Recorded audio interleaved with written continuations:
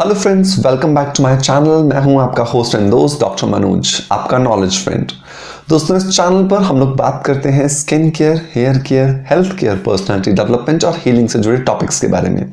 आपका प्यार इस चैनल को मिल रहा है, उसके लिए बहुत बहुत शुक्रिया। दोस्तों, आज के इस वीडियो के अंदर मैं बात करने वाला हूं एक ऐसी समस्या के बारे में जिससे हिंदुस्तान ही नहीं, दुनिया का हर दूसरा व्यक्ति कहीं ना कहीं परेशान है। मैं बात कर रहा हूं दोस्तों हेयर फॉल की। हेयर फॉल एक ऐसी समस्या है जो 13, 14, 15 साल के बच्चे से स्टार्ट होती है और वो जब तक आप जिंदा रहते हैं तब तक आपके साथ रहती है। और बहुत बार तो ऐसा होता है कि ये हमारे डिप्रेशन, हमारे कॉन्फिडेंस को और भी ज़्यादा इंक्रीज कर देती है। मतलब डिप्रेशन इंक्रीज कर देती है और कॉन्फिडेंस को कम कर देती है। बहुत बार हम अपने बाल झड़ने की समस्या से इतने ज़्यादा परेशान हो जाते हैं कि हम अपने आप को खुद भी चेहरे को देखना या अपने आईने में देखना पसंद नहीं करते। दोस्तों, क्या किया जाए? क्या आयुर्वेद कहता है? क्या नेचुरोथेरेपी कहती है? इन्हीं सभी को आज हम इस वीडियो के अंदर डिस्कस करेंगे, क्योंकि बालों का झड़ना जो समस्या अगर रोक दी जाए तो डेफिनेटली आपके कॉन्फिडेंस के अंदर बहुत ज़्यादा बढ़ोतरी की जा सकती है।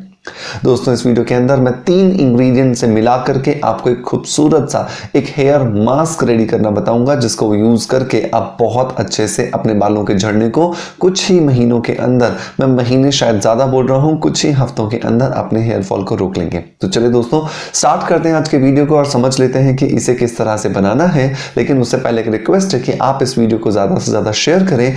ये शेयर आपके उन लोगों तक पहुंचाएगा इस वीडियो को जिन लोगों को सही में इसकी समस्या है, क्योंकि हेयर फॉल से आप ही नहीं, हर दूसरा व्यक्ति परेशान है।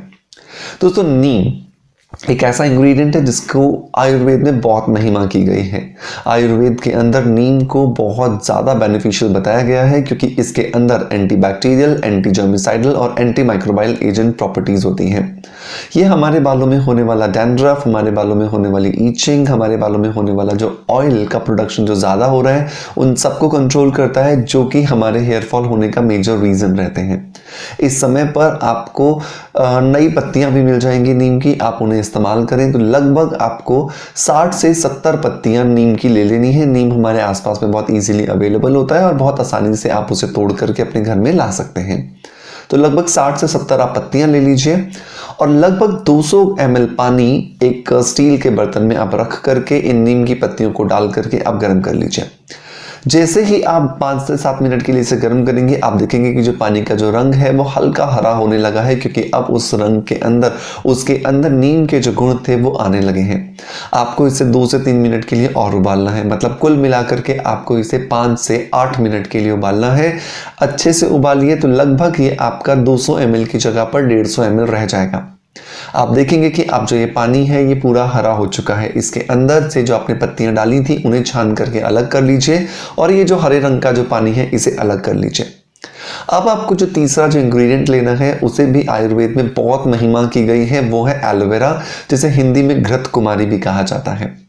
एलोवेरा का प्लांट हमारे घर के आसपास बहुत इजीली अवेलेबल होता है। उसमें से आप इसको छान करके इसका जेल निकाल लीजिए।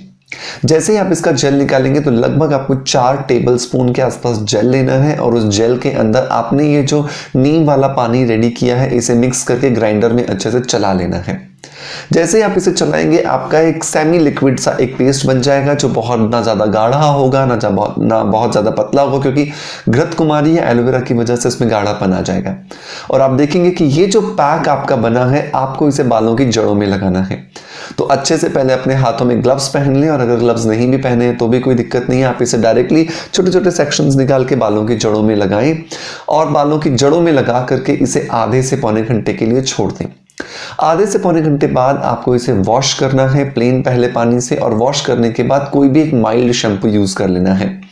मैं हमेशा आपको डीप हाइड्रेशन शैम्पू सजेस्ट करता हूं, जिसका लिंक मैं आपको नीचे डिस्क्रिप्शन में भी दे दूंगा।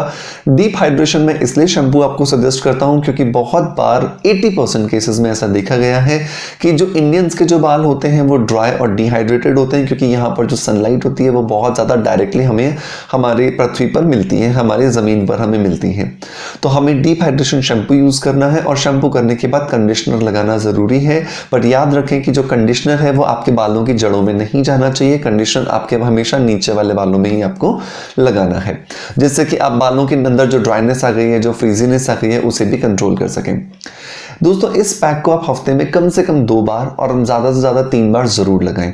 इसे आप कम से कम 3 से 6 महीने तक लगाएं, क्योंकि देखिए जो नेचुरल चीज़ें होती हैं ना वो स्लो काम करती हैं, लेकिन सबसे अच्छी बात है कि इनका कोई साइड इफेक्ट नहीं होता।